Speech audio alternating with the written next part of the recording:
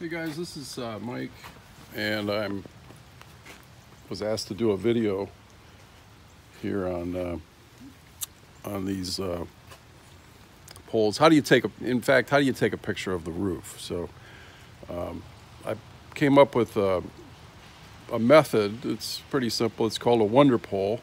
Here's a picture of it. And what I do is I have this attachment here. This is for my cell phone. So the cell phone, I wish I could kind of open it up here. It's got a little screw on the back. I could tighten the cell phone on there. And then I hook the cell phone to the top of the wonder pole right up here. So, okay, that's the attachment. You can get these, it's Joby, J-O-B-Y. You can get these at Best Buy. And they're a couple, like 20, 30 bucks, something like that. Then I've got the wonder pole here, okay? This is $150.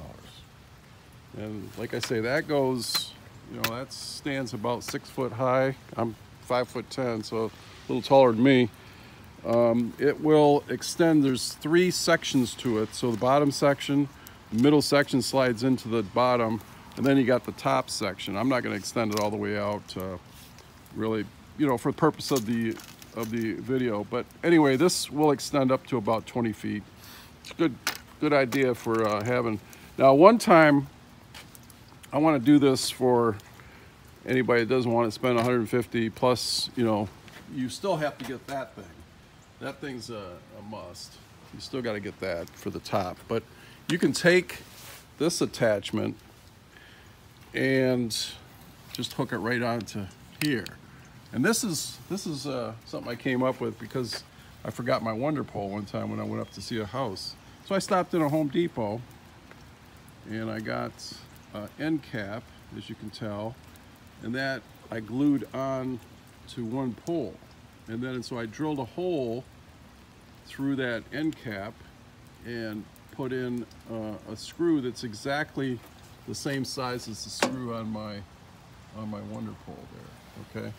And so now if I can do this with one hand, I put a connector on another pole, okay? And then I can attach pole to pole with that connector. It's kind of hard to do and hold the camera, but whatever. So I just connect that. See if you can see the bottom to the top. I got a connection, and then I could extend that up.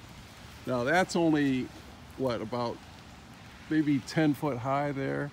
And then if I extend it up with my hand, I could get it up to maybe, 17, 18 feet. So it's not quite as high as the wonder pole, but I'll tell you what, in a pinch, that really worked.